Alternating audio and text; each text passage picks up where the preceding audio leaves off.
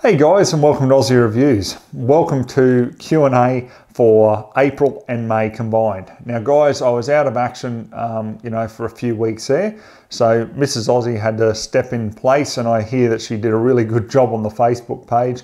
I kept an eye on it from time to time when I could, and I was really appreciative of her doing that.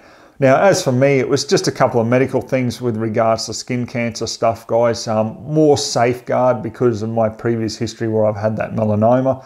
So, anything that looks even half, sus, the doctor just wants to jump on and treat. So there was a few things that needed doing, and everything's been successful. So I'm really happy with that, and I'm glad to be back. Now, what else has been happening? A few things have been happening. Obviously, I've got a heap more reviews coming. We've been doing a bit with regards to like the cooking videos, and they seem quite popular. Even though, they don't have thousands and thousands of views. In general, the feedback from, a couple of thousand views on each video has been really positive. So we're going to keep doing that because, it's an important part of shooting and camping and all that sort of stuff as well. One of the other real big things that's happened at the time of doing this video is I did a video a few days ago revealing my new Ozzie Reviews rifle bag. So if you guys haven't seen it, this is it here. It's the prototype. So it's basically Australian oilskin on the outside. So it's got that real dry as a bone feel to it, and it's large enough to clear most scopes on most hunting rifles. If you want to have a look at the video, as I say. So they were really popular. I mean, I secured 100 of them because obviously I have to pay the company up front, and then I put out the pre-order to you guys, and wow, under 6 hours, all 100 of them were gone. And in the last few days since that's happened, I've just had numerous people ask me about this, and wanting to be able to order more. So look, rest assured, at the time of doing this video again, I'm going to contact the manufacturer, try to secure another 100 of them and see how we go. There's so many problems at the moment with all this whole COVID virus, with delays and everything. So I'm trying to do the best I can there. Also too, I've got a pistol bag I've been working on because, I've suffered that myself where I just want a really nice pistol bag to take to the range. So that's coming as well. I'm going to show you that. So keep an eye out, guys. There's a lot of things happening on the channel.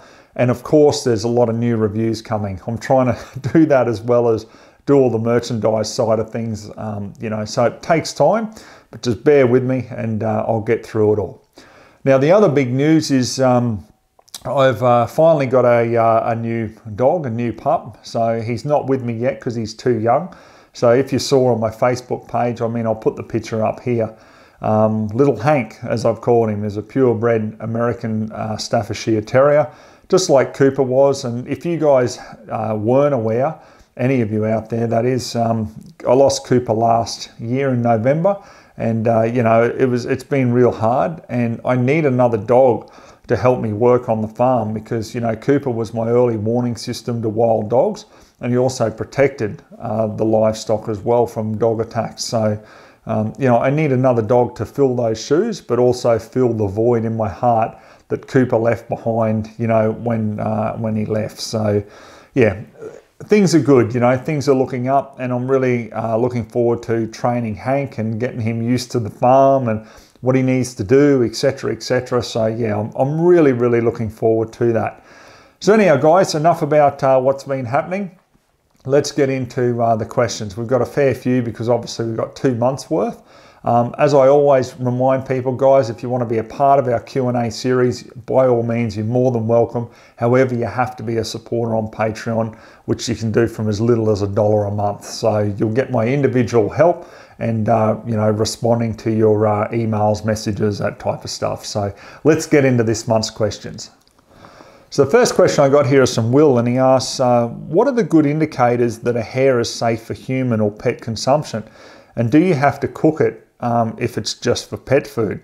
Well, no, you don't, mate, because there's a lot of people that do love raw diet for their dogs especially, so you don't have to. However, things that I look for is obviously the eyes. If the eyes are cloudy and it just doesn't look right, you will see it. It's not something you've got to look really hard. It will stand out. Another thing I find with rabbit or hare, you know, if they have been poisoned or something is wrong with them, their fur will be quite matted, and it will actually come out very easily. So if you grab a bit of the fur, it will just come out. Like, it'll be really sort of loose, if that makes sense, you know, very weak. So the other thing is too, when you do cut it, you know, and in the glands and so forth, if you do find any like pus pockets and things like that, obviously something is wrong. But usually those things will actually really stand out to you. So yeah, that's what I look for, mate. And once again, like, obviously I cook the meat thoroughly. So if you are obviously, you know, wanting to give it to a pet, well, obviously they can eat it raw. But with Cooper, my old dog, you know, I used to like to just cook it a little bit for him, you know, so it was still reasonably raw inside, but just cook it a little bit. That was just my personal preference on it. Next question I got here is from Cameron. He says, "Hi Ozzie, what scope would you recommend? I have a Stirling 22 and mainly chase rabbits at night with it. The one that I have is currently very old and it's time for an upgrade, and my budget is up to about $500. It's my favourite 22 that I own, and it's been reliable for years. Also, love your work, mate."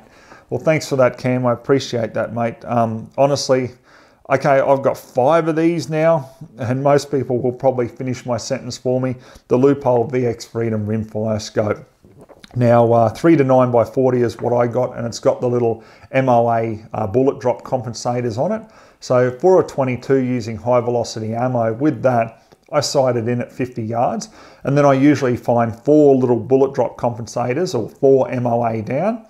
It's right on at 100. So it's really good like that, because when you're out in the field and you've got to make that longer shot, you can just lift the scope a little bit and you can see, or compensate, I should say, you know, for that further shot.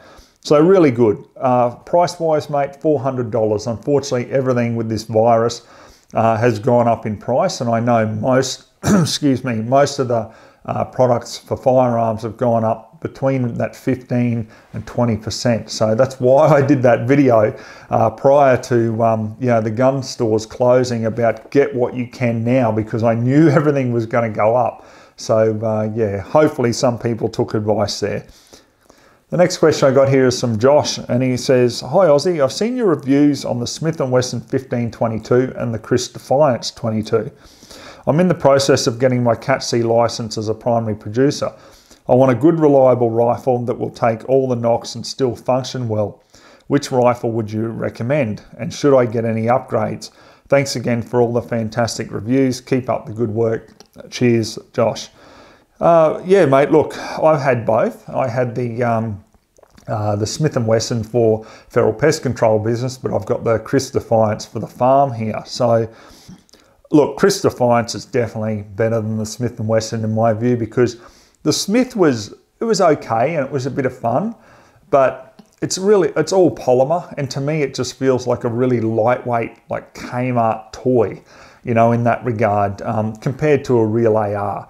Now, when you go over to the Kriss, I mean, you know, it's aluminium, it's actual steel, you know, you got in it, it's not polymer, so it feels real. It's got the real weight and feel.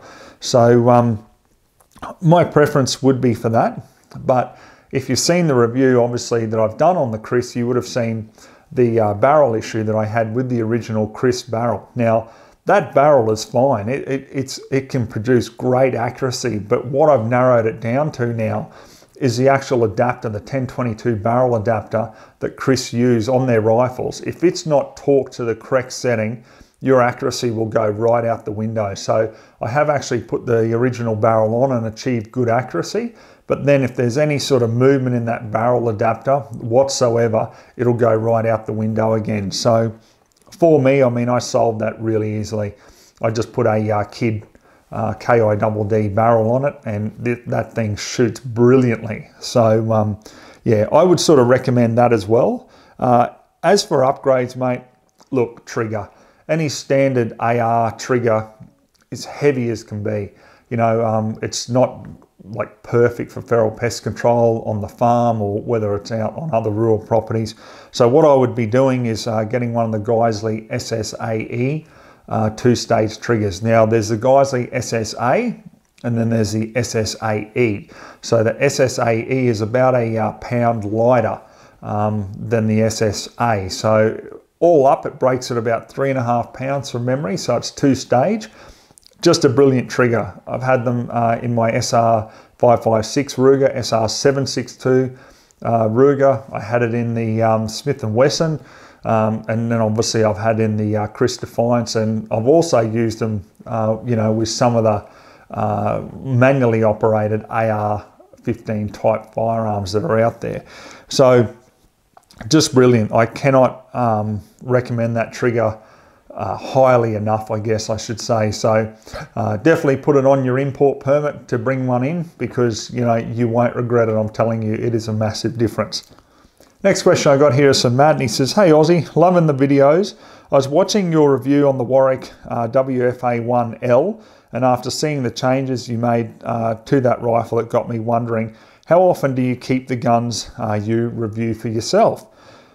Also, I just got my fifth gun to add to my collection. I'm sure most people watching your videos each have a collection of guns. I was wondering how big your entire collection is and what your go-to guns are for pest control."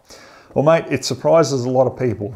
You know, they think I've got an entire armory full of like 100 odd firearms, and it's certainly not, because I've always been of the, I guess, the viewpoint that I like to just have a favourite couple of go-tos, and I train with them. In other words, use them and get used to, you know, the caliber, the setup and everything like that. And that's all that I really need. So, yeah, so when it comes to review firearms, like I might get a loan from some friends, and you know, which I greatly appreciate.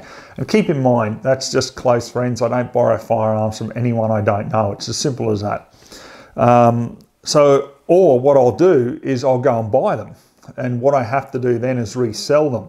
Now, obviously there's a loss with that each time, but it's a loss that I've got to take to keep the firearms ticking over to meet the demand that you guys want to see. So they're the two things that I'll do. I'll either borrow them if I can, and then if I can't and I don't want to keep the firearm, well, obviously I will resell it and then, you know, take the loss from there. As for pest control, mate, honestly, the Benelli M4, that semi-auto shotgun I got, just my go-to. It's always with me getting around the farm, and I mean, whether it's wild dogs or some pigs come running out of the dam or whatever, it's just faultless. I can't fault it. Just an awesome shotgun. So yeah, I hope that answers your question. The next question I got here is from another Matt, and he says, "G'day Ozzie, I'm shooting a 243 WSSM with a PARD NV008 LRF scope. I'm considering putting a clamp-on muzzle brake on it, not because of recoil, but in the hope to help with accuracy. What are your thoughts on the clamp-on muzzle brakes?" Okay, mate, I probably wouldn't go clamp-on. That's just personally, I don't like that. I like the threaded ones, because then you know it's 100% aligned, you know, and really you don't risk it coming undone as much as what a clamp-on brake is, okay? As for improving accuracy, I mean, I don't know about that. It's only going to improve the recoil. What usually happens with the muzzle brake is, you know, at times it will shift your point of impact where you're shooting, okay? And I had proven that when I did the, what was it now, the Lantac muzzle brake review.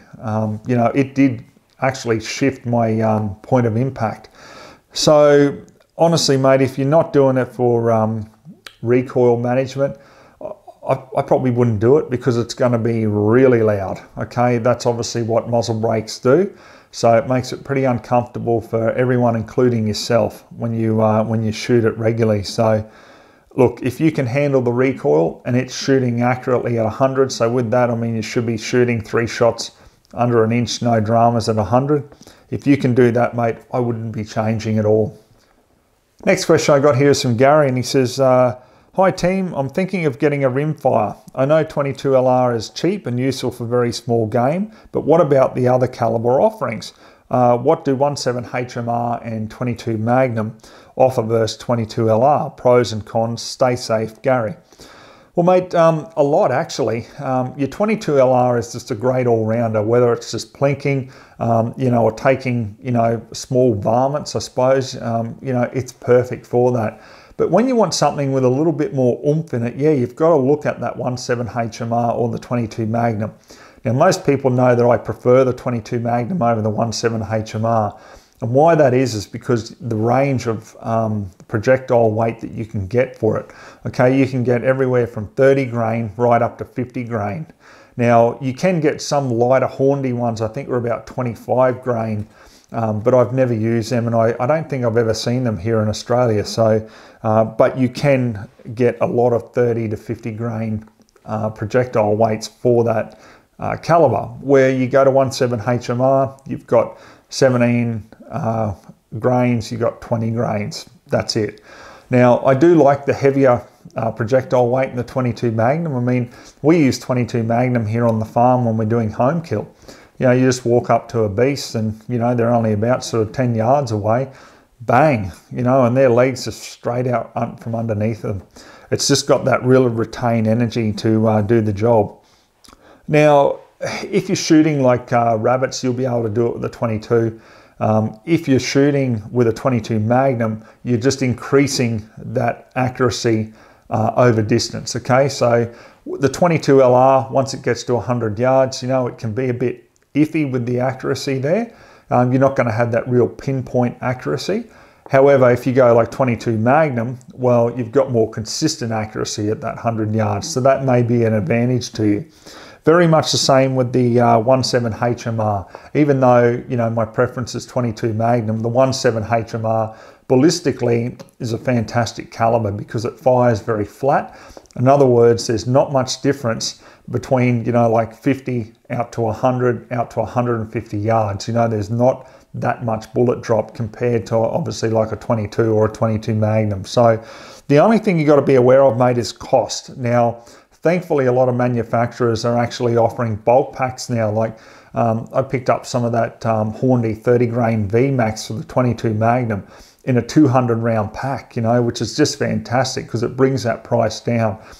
You're going to look at paying about that 35 cents a shot, depending on which ammo you get. Obviously, for the 22 Magnum, even the 1.7 HMR, where with the 22 LR, I mean, you can get it as cheap as, looking at the current price increases, maybe about that 10 cents a shot. But any of the premium stuff, you're looking at about that 20 cents a shot, maybe 25 cents. So, yeah, it's a little bit more, but it depends on what you're doing. So, yeah, mate, look, I would definitely consider what you're doing and get the correct caliber there. But my preference is for 22 Magnum. It really is a fantastic caliber. Okay, so the next question I got here is from Tony. He says, "Hi Ozzie, I currently have a Savage Model 110 Tactical with a 20-inch barrel chambered in 308. I want to know if you know anywhere I could find tips on what to run, like in terms of reloading. Is there any specific page or website that I can visit that has details on that sort of stuff? Or will I just have to trawl forums to find out what others are shooting? Cheers, Tony."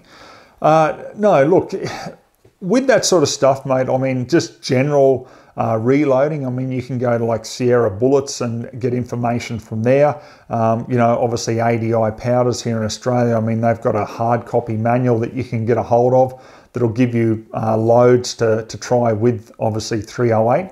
But if you want something that works specifically well in your rifle, being the Savage, mate, honestly, I would have a look. Now, Rusty from Southern Shooters, it's now changed to Impact Dynamics, lives and breathes this sort of stuff, like long range PRS, competition and accuracy is his thing. He's been all over the States, learning and shooting with other people that are right into this.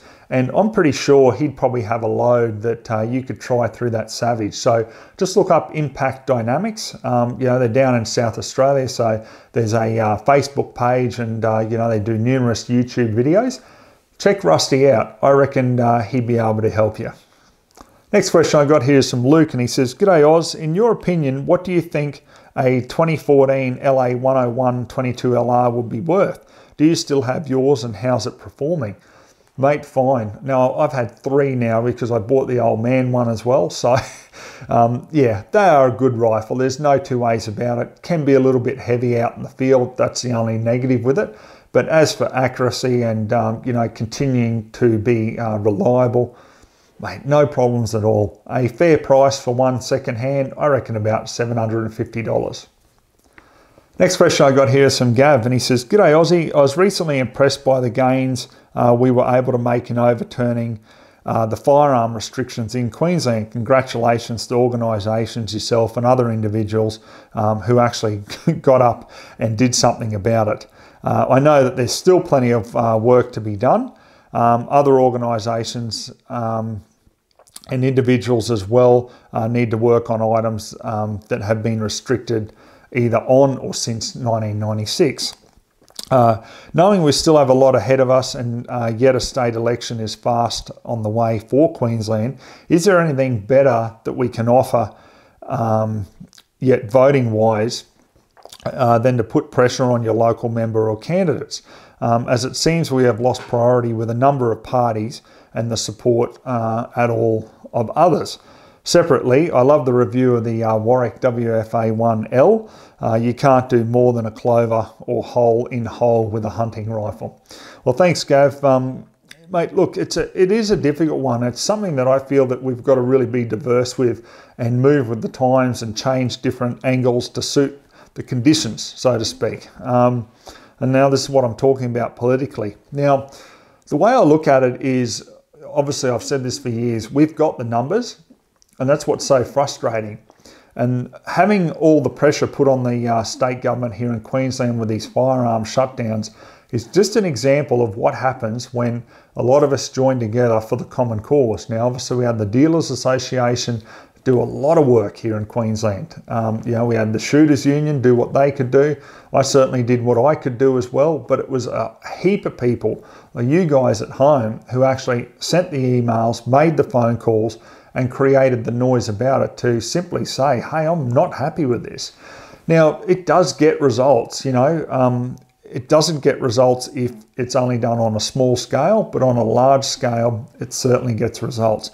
So in saying that, I believe that there's still a valid, I guess, cause in going to your local member with issues on firearms and saying, I'm not happy, and if you support any of this, I won't vote for you. But the key thing is having numbers with you. And I'm not talking about turning up with 50 people, although that would be good. But if you turn up with 4 or 5 other friends, all of a sudden that local member is understanding, yeah, look, there's a handful of people in the community that really aren't happy with this. But I think probably the best sort of tactic would be when these elections come up, we've got a lot of candidates in the different electorates who really need help. And, you know, I know you yourself, Gav, will understand this, and I hope a lot of other people do as well. But the help that you can give them is handing out how to vote cards on election day, going around offering to put up some of their placards, you know, donating some money to them so, you know, they can afford some Facebook advertising, that sort of stuff, you know. We all need to come together. So what we need is people who basically are leaders who are going to step up to the plate in their electorate and organise other people to come and help them go and help that candidate. I think that's a really positive way because, I mean, you know, when you go into these polling booths on election day, I mean, you see just line upon line of Labor volunteers, LNP volunteers, but, you know, there's a lot of good parties that, you know, or candidates that really need a hand to be on those polling booths to help hand out those how to vote cards and really get involved. And I see that as the only way forward. I don't really know any other way, you know, to do it. This is the thing. We've got the numbers. There's also plenty of good candidates out there, but we need to just swing and use our numbers to vote for those good candidates. And then there wouldn't be half of these problems in my view, because we'd actually have people in power. I mean, even like the Katter Party. I mean, those boys there are very supportive of firearms owners. You know, imagine if we had another 5 of them or another 10 of them elected here in Queensland alone. You know, and this is, I guess, the one thing that really frustrates me, and I've said this before, is, you know, like people will rubbish like Pauline Hanson, they'll rubbish the Kata Party, you know, they'll rubbish any sort of party that, you know, might not say, yeah, Cat D for everyone, basically, you know. But do you prefer to have them in, or do you prefer to have the ALP or LMP in deciding on firearm issues? You know, so I hope people can see where I'm going with this. I think that shooters a lot of the time are their worst own enemy. I mean, they've only got to have one of these minor parties who does something that they don't agree with, whether it be like, you know, perhaps working conditions or something like that. And then they just write the entire party off. But then you have like the LMP or ALP, and you can just keep counting. You don't even have enough fingers on your hands to count the amount of screw ups that they've done and the amount of times that they've worked licensed shooters over. But it just keeps going. But then you have shooters who will say, okay, but no, I'll still vote for them because bugger One Nation and bugger Kata Party and all the rest of it because they've done one single thing they don't like. Like, really? Like, really? You would prefer the ALP or the LMP to be deciding your gun rights over the Kata Party, One Nation, or obviously Liberal Democrats. I mean, they're the premium party when it comes to gun rights, in my view, here in Australia. But, you know, would you prefer those other parties, or would you prefer the pro-gun parties or even semi-pro-gun parties to actually be in a position of power to decide what gun laws will and won't be in the future? So I think you get what I mean there, and I find that very frustrating, but I honestly believe that the answer lies with us getting motivated, getting in touch with our friends and that, and going, hey, what are you doing this Saturday? Let's go and help this candidate out. Well, let's go and have a talk with him. Let's see if he's on the same page as us and let's get involved. That's all it would take. And we would see massive changes here in Queensland and Australia wide if all shooters did that. Okay, the next question I got here is from John. He says, hi Ozzie, do you have an opinion on 270 versus 7mm08 for deer in a lightweight hunting rifle? I reload and already have a 308. Also, what lightweight hunting rifle would you recommend that you'd be hiking up a few hills with? Thanks, John. Yeah, mate, look, I've used both, and I can assure you the 270 hits harder, okay? Depending on the distance and the bullet weight and everything, but you're looking roughly about that 250 to 300 foot-pounds of energy greater than 7mm08. So it's got some fair knockdown. The 270, you know, using obviously like 130 or 140 grain pills, is a very flat shooting cartridge. And honestly, when I think of deer hunting, and especially like, you know, in the US, the 270 is just rock solid, made its name as the ultimate deer caliber. I mean, I honestly don't know any deer that you couldn't take with a 270. Everything from Chital, fallow, red, right up to sambar deer, you can do it with a 270. So that would be my preference. The 7mm08, look, you know, if you were running out of ammunition and you went into a local shop, you're going to find 7mm08 on the shelf or 270. You know, there's probably a bigger chance you'll find 270. I think 270 will be a little bit cheaper as well. I mean, I'd have to check the prices, but 7mm08 is one of those really Gucci calibers. And, you know, it had the label of being the ladies 308 caliber for many years because it was quite substantially less recoil over that of the 308. So, look, I really don't see the point, considering you have a 308, on going to a 7mm08. I just don't see the point. You know, go to the 270 and you'll have just the perfect deer hunting caliber. And as for the rifle, the Tikka T3X light or super light, mate, that's the way I'd be going. You just want something that's reliable, it's lightweight, and it's going to work. If that's not in your budget, look at what I got recently and did the review on, was the Brugger Compact. Now, that's just a fantastic rifle, very lightweight. I'm just not sure if it's in 270 though. I'm not sure. I'd have to check on that one, mate. Sorry, it just came into my head now. But you know, any of those Ruger Americans are still pretty lightweight. You don't have to go for the compact model. You can just go for the full length model. They're very lightweight, synthetic, will take the knocks in the field. And obviously, you know, it's half the price of Tikka. But if you can afford it and you go the Tikka, you're just going to be guaranteed of just superb accuracy, ultra smooth action, and just reliability that they're well known for. Next question I got here is from Ellis, and he says, "Hi Ozzie, we recently had a sentencing hearing in the Launceston Supreme Court, and I was wondering if this annoys you as much as it does I. The following charges received a 10-month prison sentence. 1 count of breach of a family violence order, 1 count of possession of a firearm when not the holder of a firearm licence for the appropriate category, 1 count of possess ammunition when not the holder of appropriate firearm licence, 1 count of possess firearm in contravention of firearms prohibition order, 1 count of possess loaded firearm in a vehicle in a public place, 1 count of possess shortened firearm, 1 count of breach of bail conditions, 1 count of drive whilst disqualified, 1 count of evading police with aggravated circumstances, and finally 2 counts of assault police officer. This individual has so far had 112 charges and 7 prison sentences and is only 26 years of age. He consistently acquires illegal firearms when on bail, and sadly I am sure he will kill someone before he is locked up where he should be for a long time. I wish our firearm laws actually had some sort of impact on people like this and didn't persecute footy players for having a bit of fun with a straight pull shotgun on private land." Mate, 100%. I agree with you, and I think that is one of the most common complaints. I mean, you've only got to look at different news articles like online, like on Facebook and different social media. You know, people are saying, and they're going off about these, what is in their view, really weak sentences. There's just no, punishment that lives up with community expectations, and that's what people are complaining about. So, you look at all that, yeah, 100%. I mean, you would probably look at that and go, well, yeah, there should be more. That person really needs to be put away. But, what was it, 10 months? I mean, I don't know, mate. It's a hard one because the problem now is when you have these really left-wing parties, they don't seem to believe in doing that and locking people up and throwing away the key, so to speak.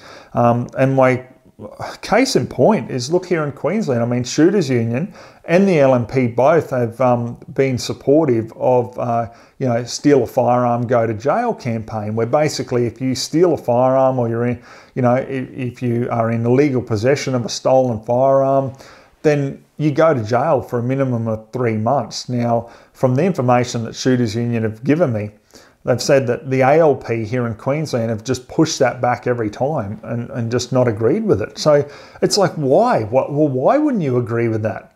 Like, I think everyone pretty much would agree with, putting people away who are really doing the wrong thing and who are a danger to the society. I mean, like you said here, like this person's got, an illegal firearm, obviously.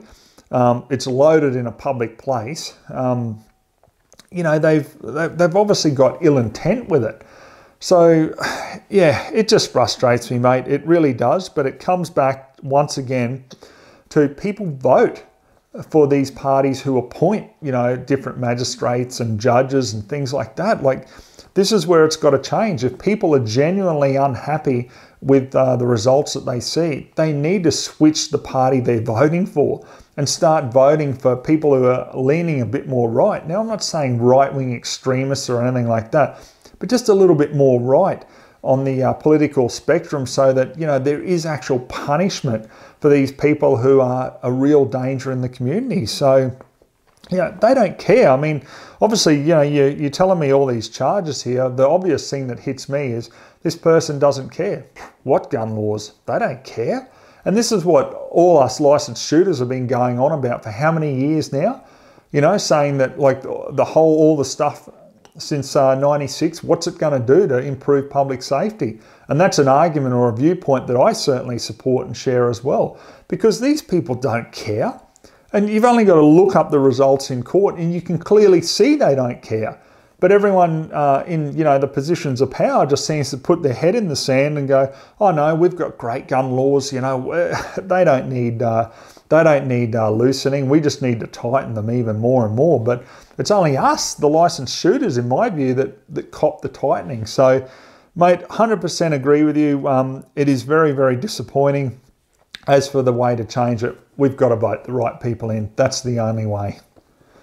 Next question I got here is from Sean. He says, "Hi Ozzie, just a day before all this craziness happened, shutting down our gun stores, I picked up my first shotgun, the Dickinson T1000 bolt action. Haven't even had a chance to fire it because of this.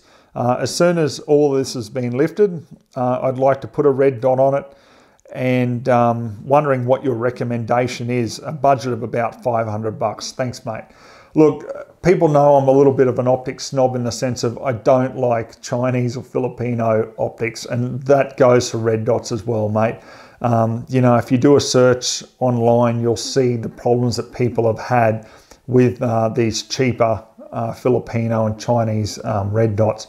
So my honest, I guess my top of the top would be Aim Point. That would be my top choice, straight up, okay? Now, yeah, Aim Point's expensive, you know, and do you want to put that on I guess a cheaper shotgun in the spectrum of shotguns? Well, yes, if you go for the entry model micro, the H1, I think they're about $700 odd around there, brand new. But I've seen a lot, like on used guns, you know, coming up for around about that $500. So, mate, keep an eye out, because the A1, I mean, I've had that on 2 rifles myself. I had on my SR762 308 semi-auto, and I also had on my SR556. So I had both of them on there, so 2 different H1s, and they just perform brilliantly. Absolutely no problem with it. So, you know, they'll take the recoil and everything else, and you've got quality that's made in Sweden. Like, it's just 2 worlds apart. So I would look at doing that. If 500's your max, have a look on used guns or some of the you know, the second-hand marketplaces there, and I'm pretty sure you should be able to find a really good you know, one in good condition for that price. Okay, next question I got here is from Mick, and he says, "Hi Ozzie, hope you're doing well in these tough times. I have always shot from my right shoulder and have just realised that I'm left eye dominant. Wondering if you would recommend changing to shooting from my left shoulder, as the target is certainly clearer at that side. However, my right hand is the dominant hand, so it is easier to cycle with that hand. Also, with any future gun purchases, should I consider buying left-handed models? I suppose I would become used to it after a while with practice. Keep up the good work. Cheers, Mick."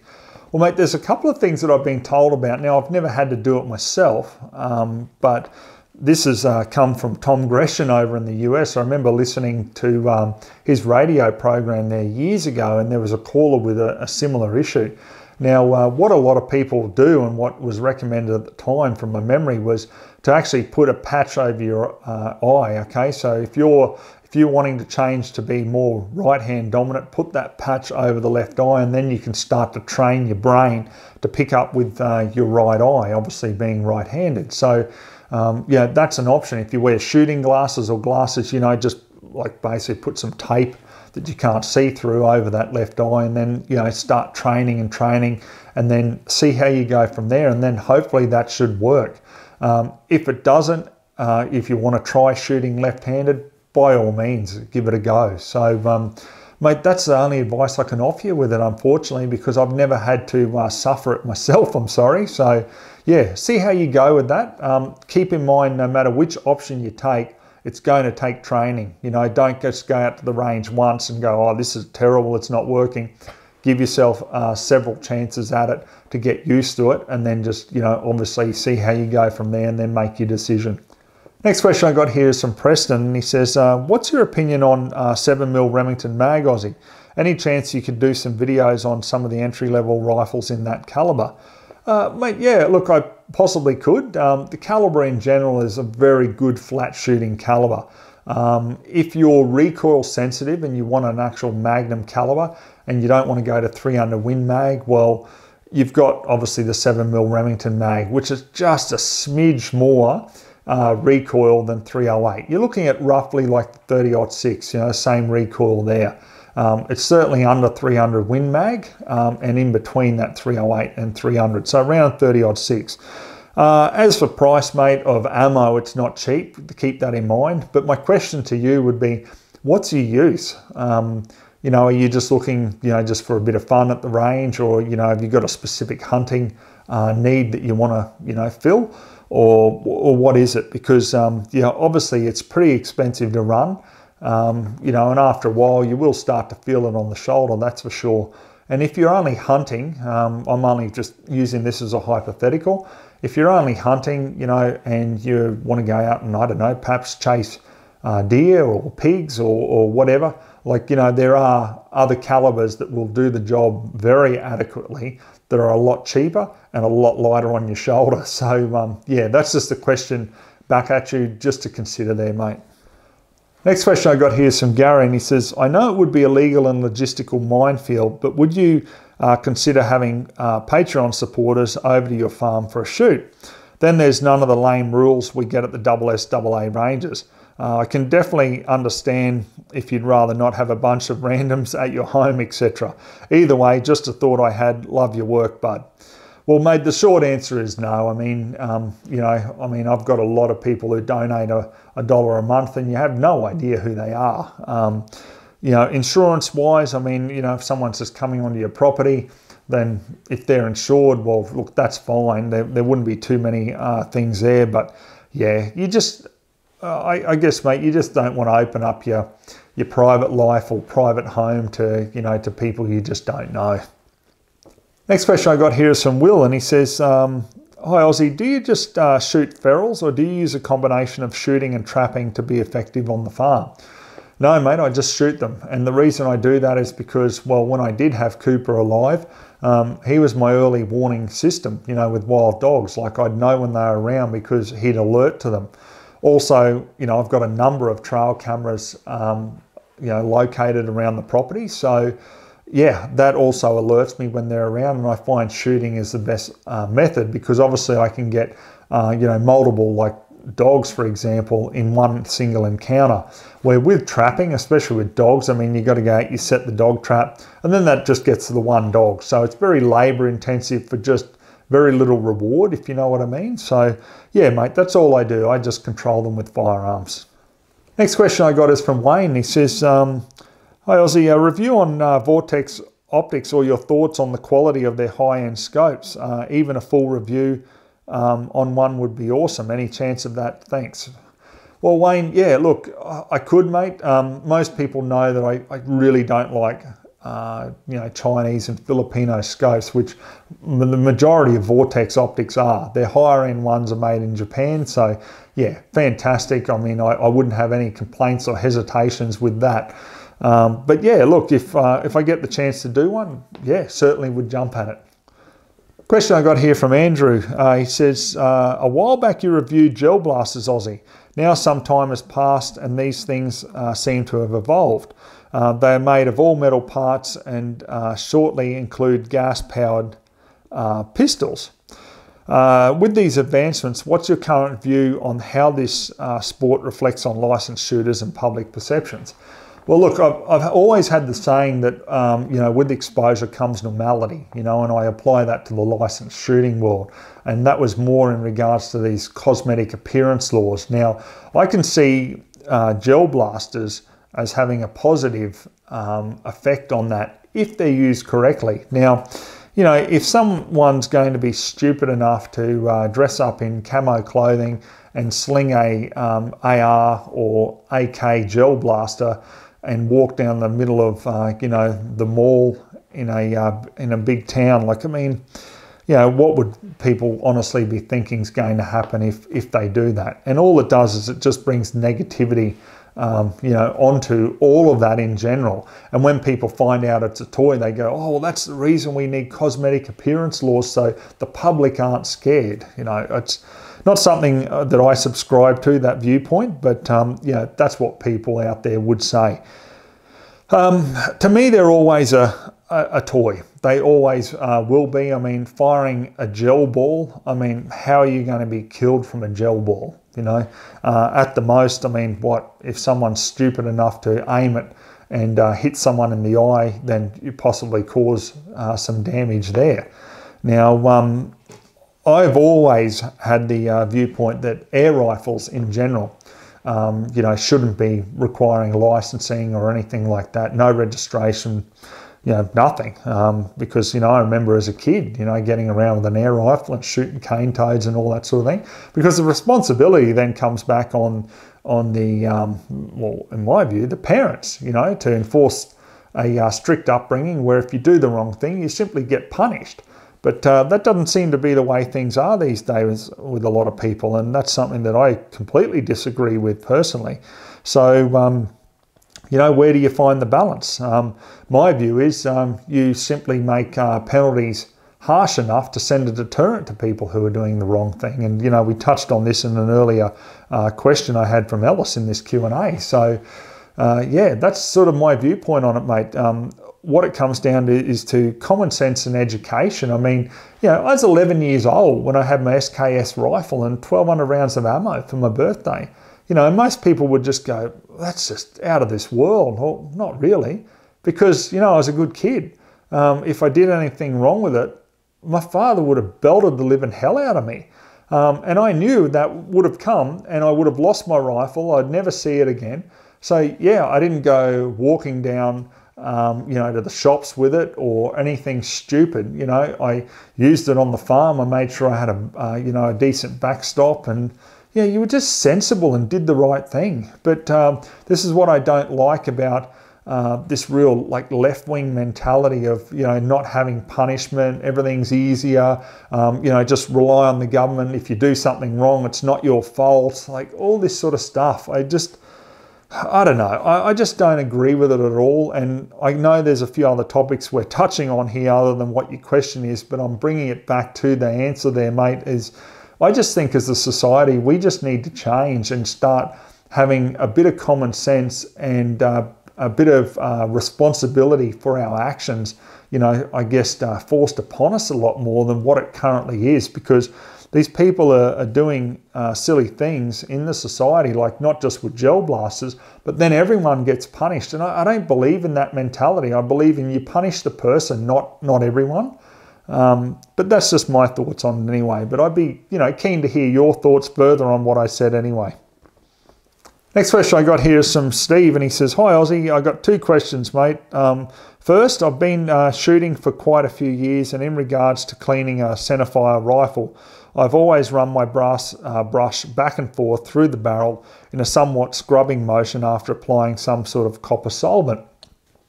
I've watched all of your videos, including your Beginner Basics series, and note that when you practice, just pushing the brass brush from the receiver to the muzzle only once, then removing the brush and continuing the process.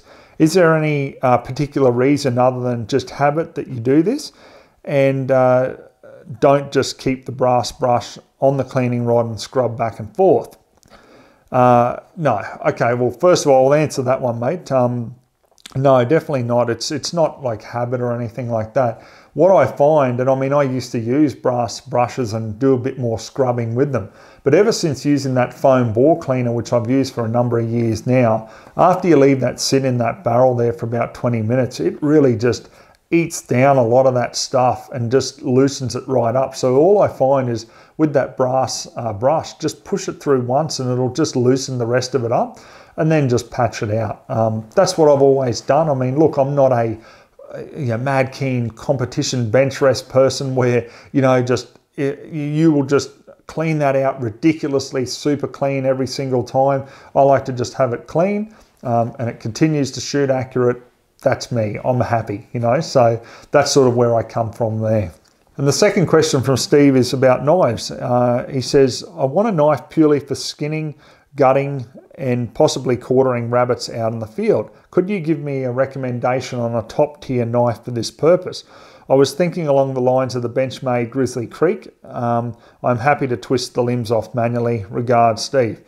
Honestly, mate, I can't see how you could go wrong, you know, with that knife. I mean, obviously having the gut hook there, having the good quality steel, it's just a really nice knife and perfect for doing, you know, rabbits and hares. As for, you know, getting it, prices and stuff, I mean, look, shop around obviously, but remember Nebo Knives, who import Benchmade here into Australia, look, they're the ones who have approached me. No catches, nothing. They will give you 10% off the knife. You know, if you put in the discount code Ozzie10, so OZZIE10. So you got nothing to lose. There's no catches, no gimmicks, nothing. Just put that in on their website and you'll get that discount applied. So like I said, you can shop around, but you know, remember that discount, and it helps a supporter of the channel in the sense of someone who, you know, wants to offer us discounts. It just helps them out. So I get no kickback from it, nothing. So just put it in and get yourself a knife, basically. Next question I got here is from John. He says, "G'day Ozzie, good to see you back on deck and hoping all went well. This question relates to the Tikka TAC A1. Given that there are restrictions on these rifles, particularly in New South Wales and a few other states where folding stocks are prohibited, are you aware of any butt stock conversion kit that can fix the stock so that it does not fold? I don't want to have it permanently pinned. I just want to be able to swap it out when traveling in a state. Your suggestions will be much appreciated. Thanks in advance." Well, mate, they do sell the Tikka A1 TAC with a fixed stock here in Australia. So, you know, that would have come in obviously through Beretta Australia and then out to the dealers from there. So I don't know off the top of my head how much that would cost, but you'd have to get in touch with your local dealer, ask them, and if they don't know, then obviously they could phone Beretta and ask about it. So then you've got a fixed stock there that you can swap out. I mean, you may need to use a couple of tools, obviously, to do it. But yeah, I don't see why you can't do it and have that as an option, you know, when you're going into areas where folding stocks are prohibited. Next question I got here is from Matt, and he says, "Hey Ozzie, I was just wondering if there's a scope for hunting out there that has a good quality glass that doesn't break the bank, somewhere around the $500 to $600 or less. I can't seem to find a really basic scope without fancy turrets or reticles that has good clear glass and sensible hunting magnification, no more than 12 power. I would be putting it on a Tikka T3 and 243. Mate, honestly, I've reviewed one, the Leupold VX3i 3.5 to 10 by 40 scope. Now I've written the code down here for you. It's LE170680, $775. Honestly, I know that I do like to promote Leupold because it's just a good benchmark of a scope, you know, like I've had no issues with them at all. Sure, it's not the same as Schmidt & Bender in my view, but it's still pretty damn good quality. Have a look, I've done the review on it, mate, and it's just a fantastic bit of glass that'll look great on your Tikka. All right, guys, that's it for the Q&A. Hope you enjoyed watching it. So till next time, we'll catch you then.